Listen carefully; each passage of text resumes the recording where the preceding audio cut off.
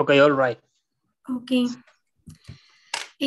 So hello everybody, and sorry for the technical problems that we are having today.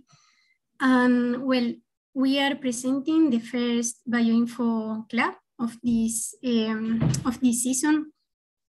Our guest today is Mark Harrison. He is a postdoctoral research associate and principal investigator at the Molecular Evolution and Bioinformatics Group at the University of Münster in Germany.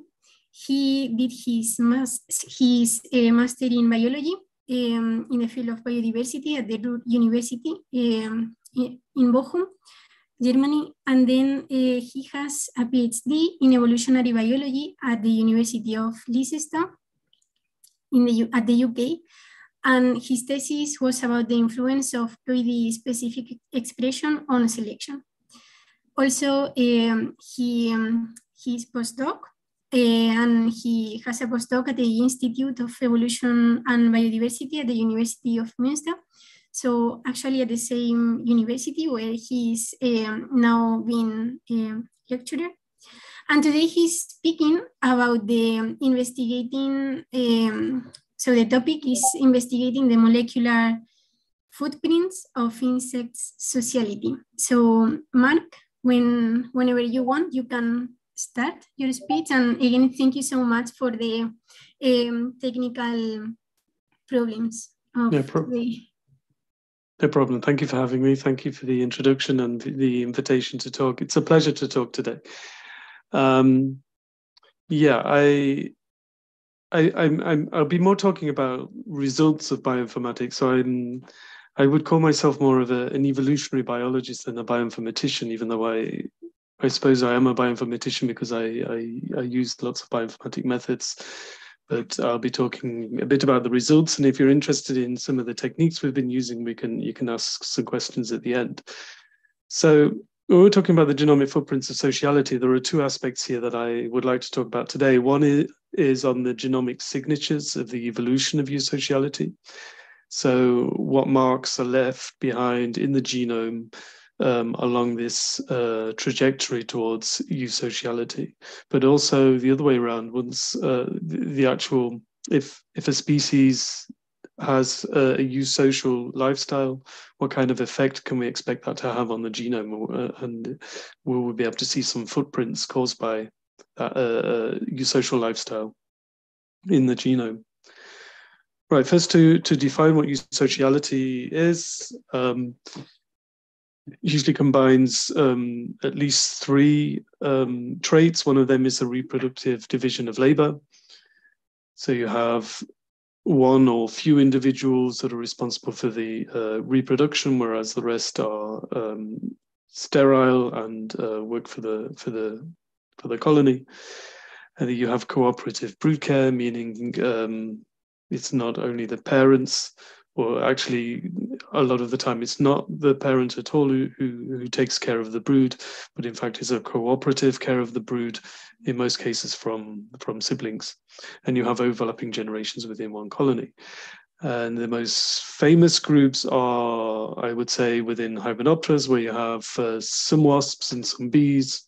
I've got a bumblebee here, are eusocial. All ants are eusocial, but actually most Hymenopteran species are solitary, whereas all termites, which we have here on the left, are eusocial, and they're nestled within Blattodea, so their nearest ancestors, or their nearest relatives, I should say, sorry, are cockroaches. So here we have at least 4 independent evolutionary origins of sociality within Hymenoptera, and then an independent one in termites, but also a couple of others we can mention within the insects. So we have in the beetles, we have the ambrosia beetles, or at least one species is truly eusocial, and then there's some sociality in some thrips, and some aphid species. But today I'll be concentrating on Hymenoptera and termites. So there have been some studies on what to expect in the genome, what kind of molecular signatures you might see that accompany the evolution of sociality. And if we go back to the origins of sociality, so simple sociality, where maybe some additional care behavior emerges. So not only parental care, but maybe also alloparental care, so care from siblings, for example, caring for the brood. This is generally behavior which already exists in some context, but is being expressed in a different context. So here you would expect to see the expression of existing genes to change in some way. So you would in the genome, you would maybe expect to see some evidence for changes or evolution of transcriptional regulation.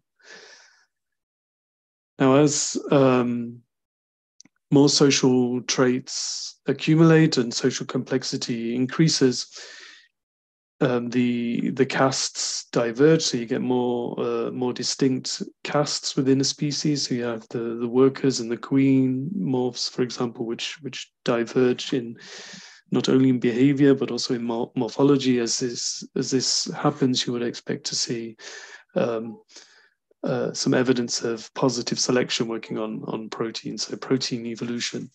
And there are also these ideas that new genes may arise or become more important there when these new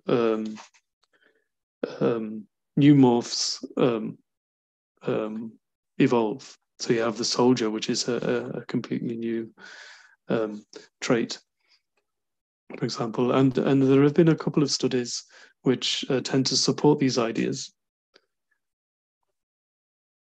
And so I've named 3 studies here. These are this Simula et al. Was a study on ants, and Kapheim et al. on bees. That's this figure you can see here, but there's also one here, a more recent one on bees. And in all of these studies, they found with increasing social complexity, increasing transcriptional regulation. So that fulfills the first expectation. So in the ant study, they found a divergence of regulatory elements, non-coding RNA, and also transcription factor binding sites. In another study, they found an increasing number of transcription factors. And in this figure here, we see an increasing number of genes which are predicted to be methylated with increasing sociality. And the next expectation is for adaptive evolution to increase with increasing social complexity. And this has been shown in several studies. Here's a nice example from a recent one from 2021, Shell et al. In bees, and they had a look at which gene families were evolving adaptively in several different species, bee species with different levels of social complexity. And they found the largest number of gene families which were evolving adaptively, so expanding, were found in the more advanced eusocial species. And the same was the case for gene family, for numbers of proteins with significant positive selection. And then the more simple species had fewer families, gene families evolving adaptively. And there were expansions quite often reported in certain gene families, for example, olfactory receptors, so genes related to chemical communication, which is important in the more complex societies, lipid metabolism, and some other things. And there's also evidence for taxonomically restricted genes becoming more important with increased sociality. So all of these 3 expectations, which were postulated by Rehan and Toth, have quite a bit of support in Hymenoptera, at least. So we were interested in seeing if we find something similar in termites. But first of all, I'll just introduce you to sociality in the group of Blattodea. So I have 3 cockroach species named here. These are the ones for which genomes exist. And at some stage, subsociality arose. Well, it arose several times, but most interestingly for us here at the root of the wood roaches, which are the sister group to the termites, they are subsocial wood feeders, so they have a very similar ecology to lower termites. Subsocial, it means that the parents care for the brood and help them processing the wood. And then you have all of the termites are eusocial, but the lower termites have more simple societies. They generally live in wood, so they're not they don't forage, and they most often have totipotent workers, meaning that they still care for the brood, but they still have the potential to become reproductive and either leave the nest or well, they have the potential to replace the queen if necessary. And then you have the higher termites, which live in these much larger, more complex colonies, and they forage, and their workers are sterile. I've got 3 traits here that I'm looking at in a project I'm working on. One is care behavior. So you have no care, parental care, and alloparental care. You've got the existence of soldiers, which is the definition of eusociality in this case. So you have these sterile individuals.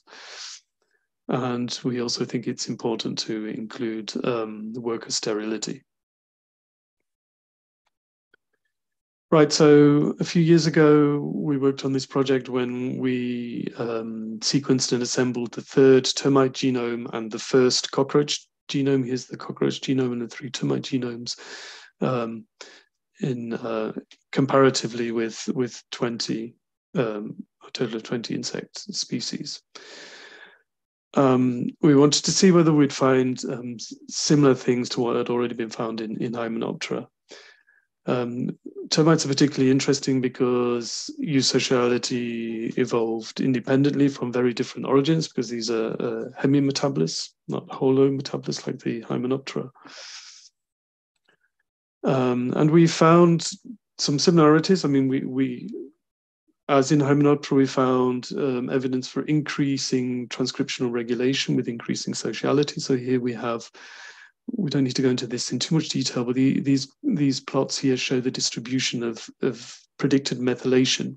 So it's a histogram of the methylation by gene, and we see it's bimodal. And so there appear to be 2 categories of genes within the termites. One category is strongly methylated, and the other category is not methylated, and it appears it's the lower methylated genes which are caste biased. And we also found a lot of evolution of transcription factors, especially zinc finger gene families, which were enriched for queen bias genes. So they're possibly important for the regulation of queen bias genes, so played an important role in the evolution of castes. And of course, we also saw large changes in gene expression compared to the solitary cockroach.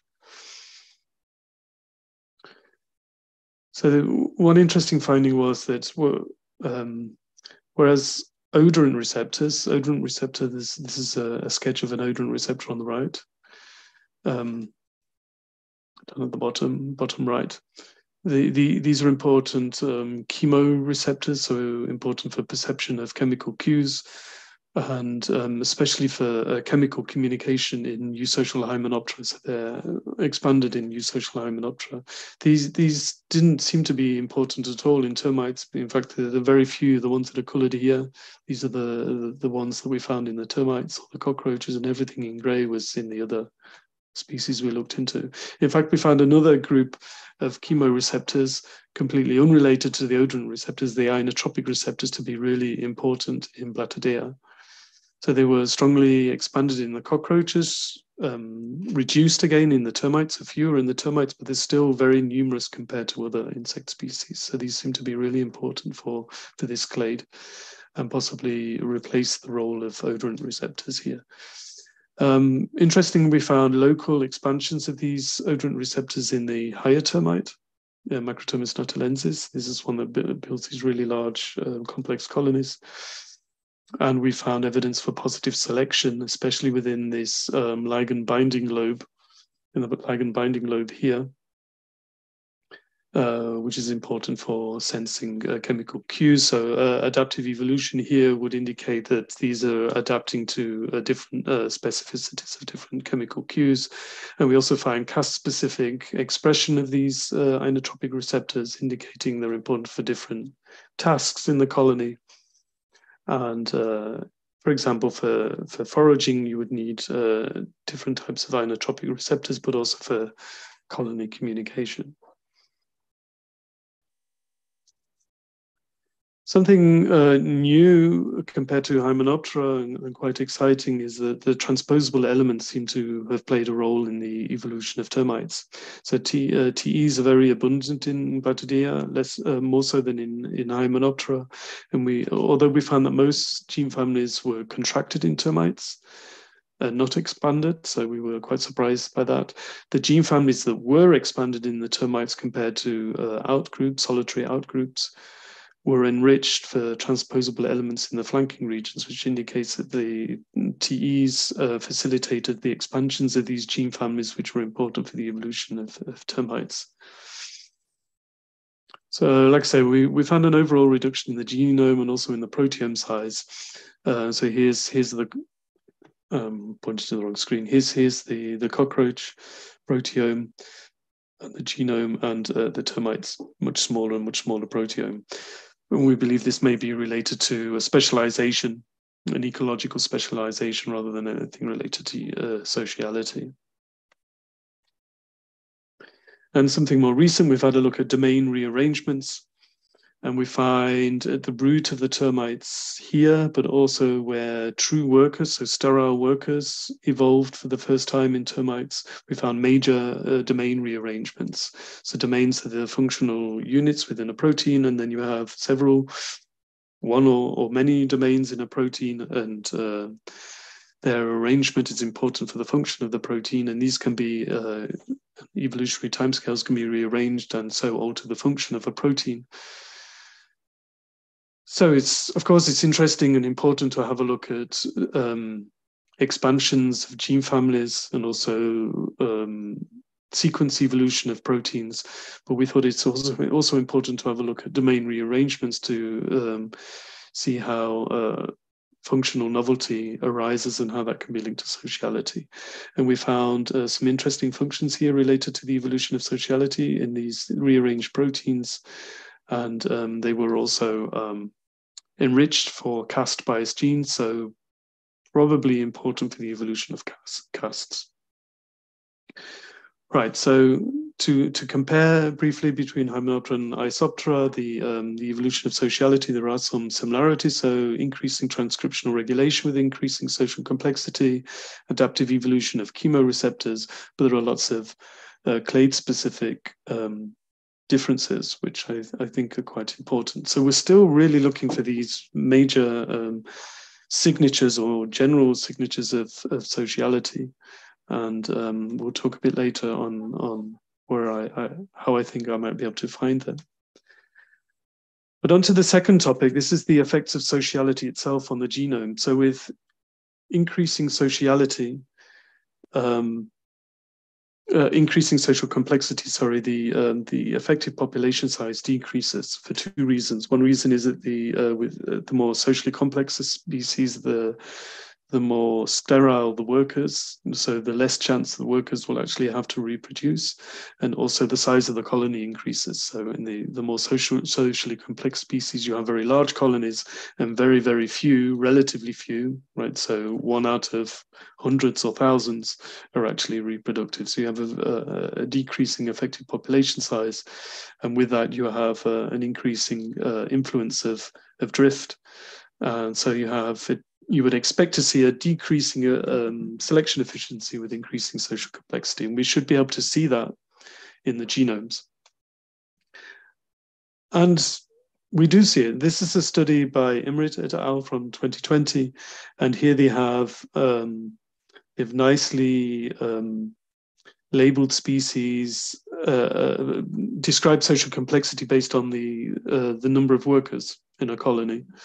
So the more socially complex are over here in red, and the solitary species, they have 0 workers, so they're right over here. And this is a measure for selection strength, so purifying selection, and we see a negative correlation. So this is what we would expect, right? So selection efficiency decreases with increasing complexity. This is likely linked to effective population size. This hadn't been done before for termites, so we decided to look into it. I had a couple of students working on it. So we first used a measure called DNDS, and for those who don't know what DNDS is, I'll try to describe it briefly. So DS is the rate of substitutions at synonymous sites. These are nucleotide substitutions in DNA, which do not, so encoding DNA, sorry, which do not change the amino acid. So it's used as an estimation of the mutation rate, the neutral mutation rate. And DN would be substitutions, proportions or a rate of substitutions which do change amino acids, so non-synonymous. Now, if a protein is evolving under neutral evolution, you would expect the non-synonymous rate of substitutions to be similar to the synonymous substitution rate, right? So that there you would have so dn divided by ds would give you a value around 1. For values closer to 0, that means that the protein sequence is constrained, it's not changing, and mutations are not are being removed, so you have strong purifying selection. And the larger DNDS gets above 1, the stronger positive selection is working on the protein. And here we have a tree of some Blattidaean and a couple of outgroups down here. So we have 3 non-social cockroaches, 5 termites. 2 of these are lower termites, and then we have lower termites with true workers, and we have a higher termite. So the true workers evolved here at the root of the top 3 termites. And we do indeed see that DNDS increases with social complexity. And so an increasing DNDS is still lower than 1. So overall purifying selection is dominant here, but it seems to be less important in the socially complex termites, which is sort of what we were expecting. This would indicate we have purifying selection is getting weaker with the social complexity. But just to be sure that that's not due to some sites within those proteins and a positive selection, we did a further test called RELAX, where we check whether genes are, the selection on genes is intensifying or relaxing within the social branches compared to the non-social branches. And anything lower than 0 would indicate a relaxation of selection within the social branches, and anything greater than 0, an intensification of selection. And as you can see here, we have a massive peak here to the left of 0. So most genes are under weaker selection compared to the solitary branches. And here are the functions linked to those, which we're finding it difficult to interpret at the moment, but very interesting for us also is this lump here on the right. So there are a few genes which are under intensified selection in social branches compared to non-social branches. And these genes, we had a look into them, and this intensification is positive selection. So they're experiencing increased positive selection in the termites compared to the cockroaches. And these are all have functions related to development, which we find quite exciting. So tube development, appendage development, so things to do with morphology and development, which is sort of what you would expect when these new castes emerge, the sterile workers. So we need to look more closely at these genes which are involved there. We had a look at, so there are a few genes evolving adaptively with increasing sociality, and we found exactly 2 that were evolving on a positive selection here at the root of termites, and here where the true workers, the sterile workers, evolved. And yeah, we're not quite sure what they do yet. We've got some experiments lined up to try and understand what those 2 enzymes are doing, but we would expect that they're pretty important for the evolution of castes in termites. Right, moving on swiftly. So the effects of sociality on the genome. So apart from sociality itself leading to a reduction in effective population size, there are also other factors we need to consider when thinking about the effect of sociality on the genome. So you have these two, especially in the higher, the more socially complex species, you have these two very divergent phenotypes. So you have the workers, you also have soldiers, but let's concentrate on the workers for now. They have a broad range of tasks and, of course, different selection regimes which they're subjected to because they go out, they forage, they have a lot of risks. They also care for the brood. They have all of these different skills and functions, whereas the queen is sheltered and protected and probably also sheltered somewhat from selection and only has to reproduce. So a much smaller range of selective constraints. However, selection is direct on the queen.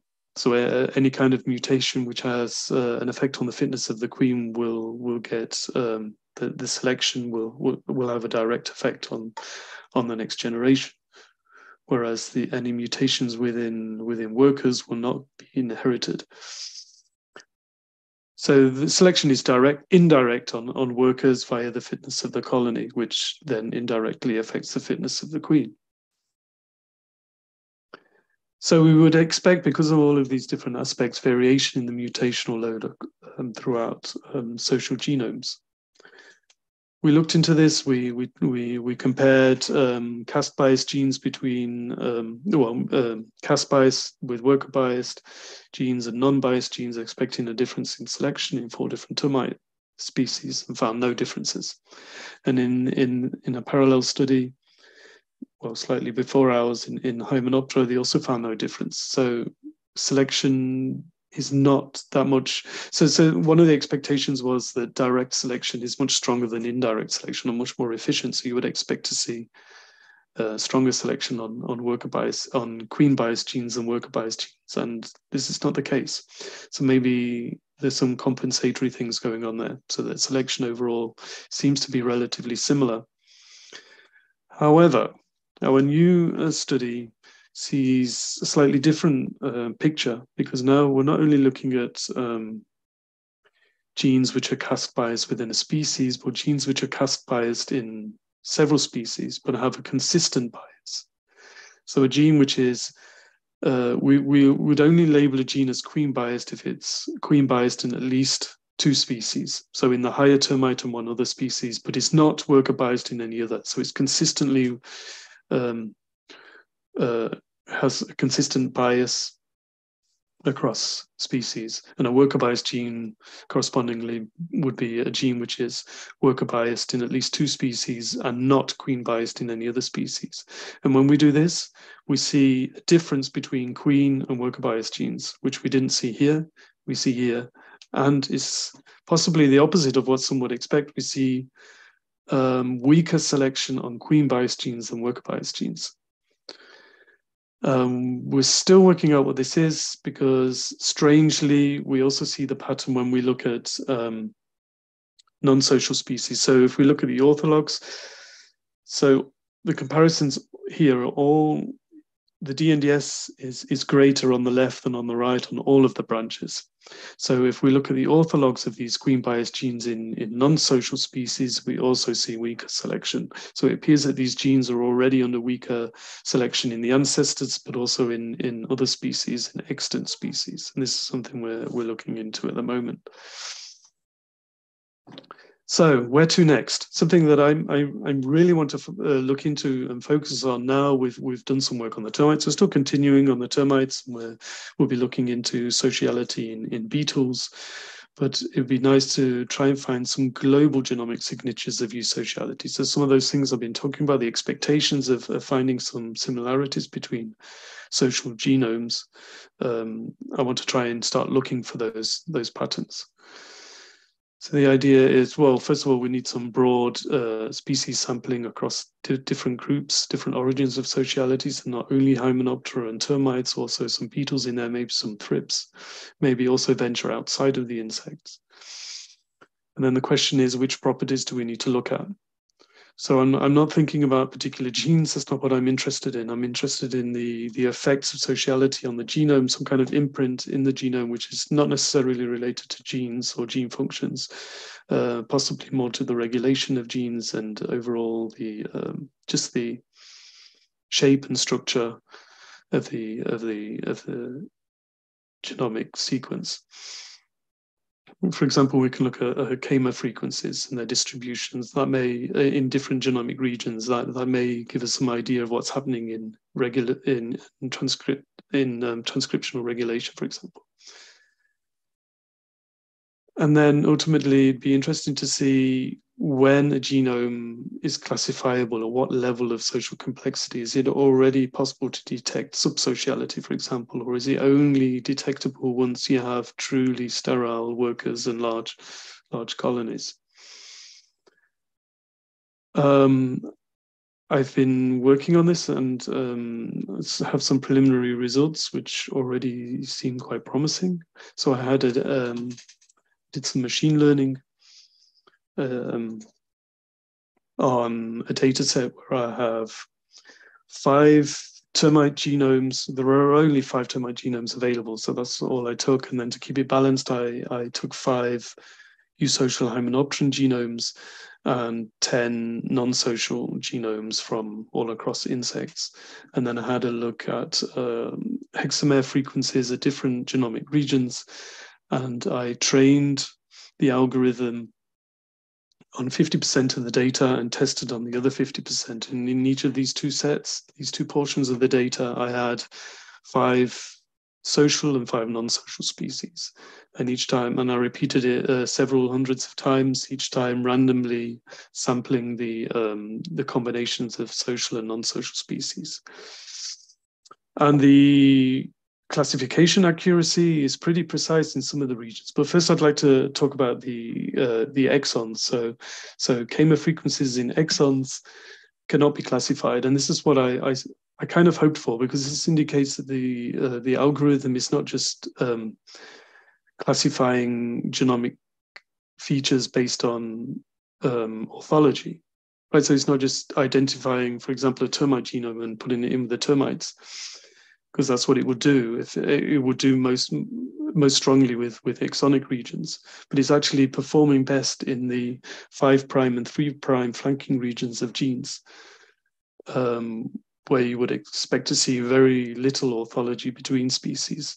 And here we're seeing some patterns that can be identified in and be used to differentiate between social and non-social species. This is something I want to be working on in the future, and something I'm developing at the moment, and I will in the near future be looking to recruit a data scientist. So if you're looking for a new challenge, watch this space, and sometime in the near future you may see a vacancy come up in my group. I'd be interested to talk to some people about that. But that's it for now. There are lots of people I'd like to thank. Hundreds of people have worked on all of these projects. And I'd also like to thank you for your attention, and I'm happy to take any questions.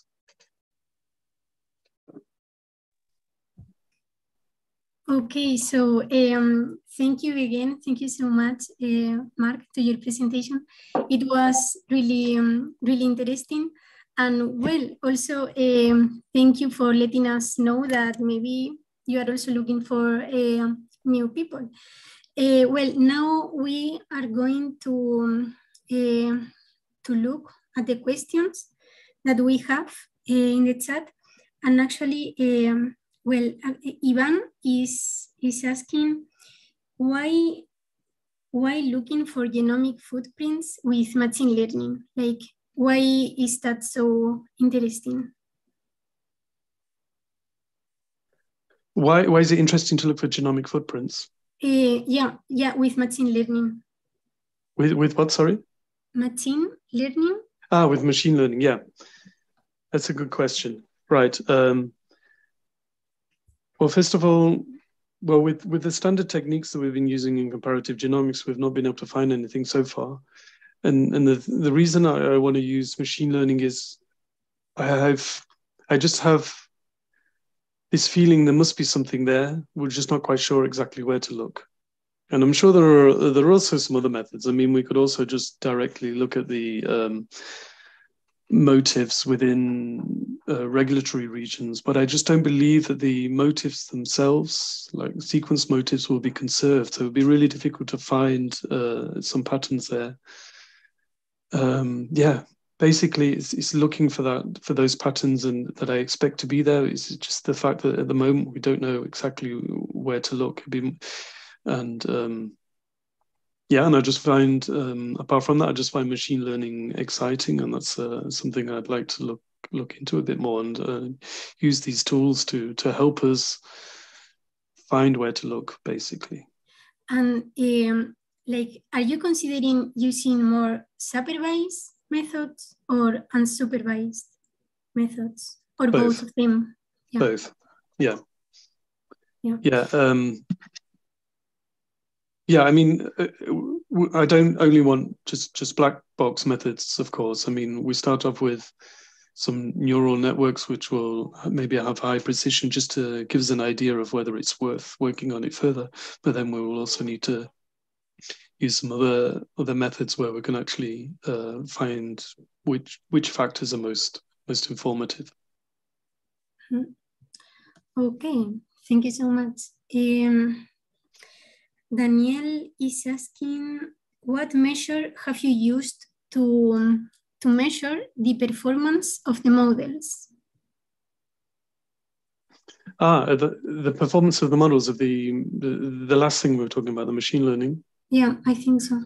This is very rudimentary. It's very, very basic, and it's just something I'm working on for a proposal. And at the moment, we're just looking at the accuracy of the classification. I'm not sure if that answers the question. We did test some of the parameters, and I can't remember exactly what I used, but they were very standard methods and very rough so far. Okay, then I have also another question regarding, so one of the slides, you said that you predicted the methylation patterns. How actually, I mean, I have never done anything like that, like predicting methylation. So how would you actually do that? I mean, first of all, we would prefer to have bisulfite sequencing or some other kind of technology which actually measures the methylation directly, right? But if that's not available, there's a way of predicting it based on. So when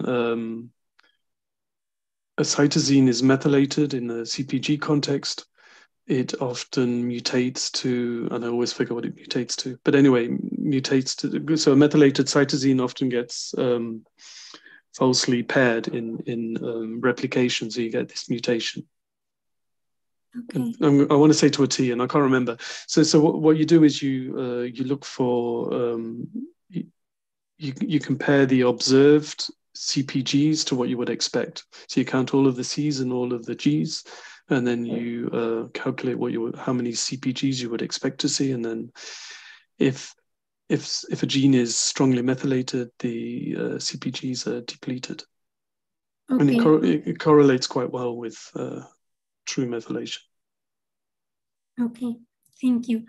Then David is asking, what would be the species of the eusocial beetle? Yeah, so there is one ambrosia beetle. So these are weevils. So you have the group of weevils, and then within the weevils, you have some bark beetles. This is really interesting because they also feed on wood like the termites, so a similar ecology. And some of those have, well, I think all bark beetles are at least subsocial. And then there's one ambrosia, they're called ambrosia beetles because they also have this ambrosia fungus which they farm. So they also have that, which is similar to some ant and termite species. And then there is so far only one known species which is truly, so there are a couple of species where they have some alloparental care, so they have the siblings caring for the brood as well. But there's only one truly eusocial species, and that is Holstroplatypus something, an Australian species. Okay, and also he asked whether it would be included in these results for cockroaches and termites. If it would be included? Yeah, I mean, yeah, the eusocial. Yes. So yes. Well, I mean, well, I'm going to have. So the termite project is running now. So I mean, the results I presented there from an old project, but we're sequencing and assembling termite genomes right now, and I have a PhD student who's working on that on a much better data set, trying to understand the evolution of sociality in termites. And I have another parallel project starting in November. I already have a PhD student who's going to be working on that for understanding the evolution of sociality in these beetles. And then we're going to try and compare and see if we see anything convergent. And then later on, bring everything together with some kind of machine learning or whatever techniques to try and find some convergent patterns across all origins of sociality, eusociality. So yes, we're going to keep them separate first, but then we're going to combine things. Okay, and also another question that I have is what else could be causing that the observed so the observed genomic patterns apart from the eusociality? Yeah, this is something that we really need to be careful about, and we're often blinded by what our goal is, right? So the goal is to try and understand eusociality, but then there are a lot of confounding factors that we need to really be careful about. The problem with termites is that if we only have a look at the termites and compare them to most cockroaches, there's a confounding factor of ecology. So the basal, so the base of termites are all wood feeders. So a lot of the patterns we'll be seeing in the termite genomes is likely, or it will be related to this change in ecology, so the change in feeding and so on. And it's only by comparing across different origins of eusociality can we control for that. So it's important, I suppose, just to put in as many different, just to describe the phenotypes and the ecology as detailed as possible.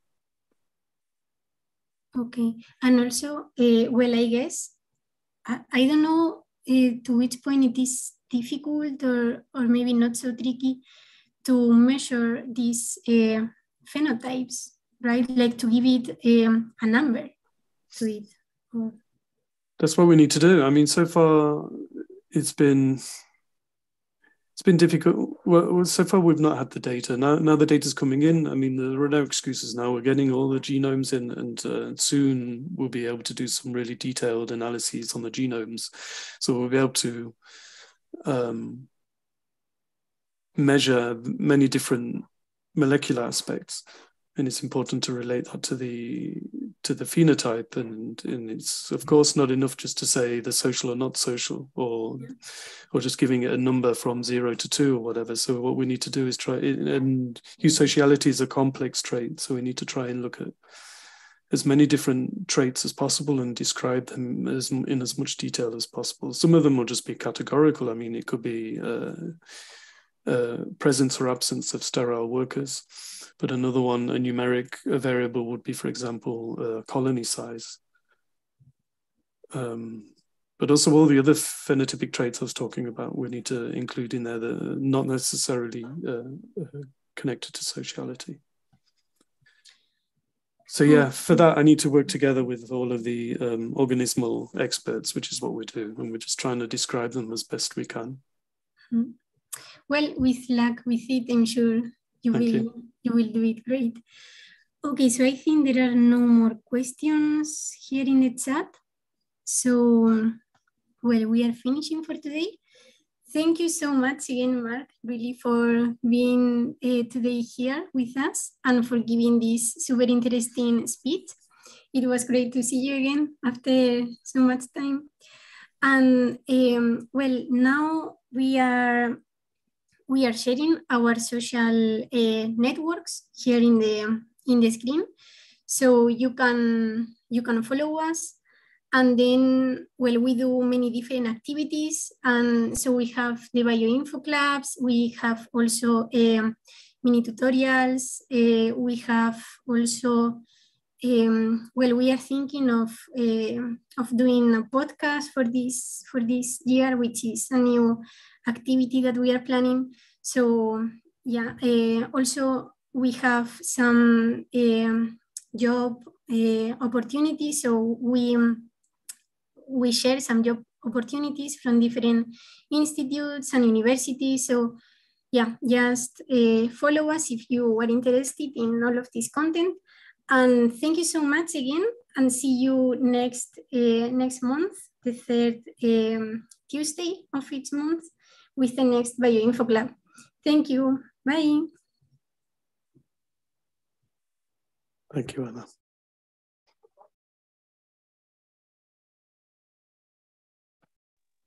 Thank you, Mark. Thank you. Thank you.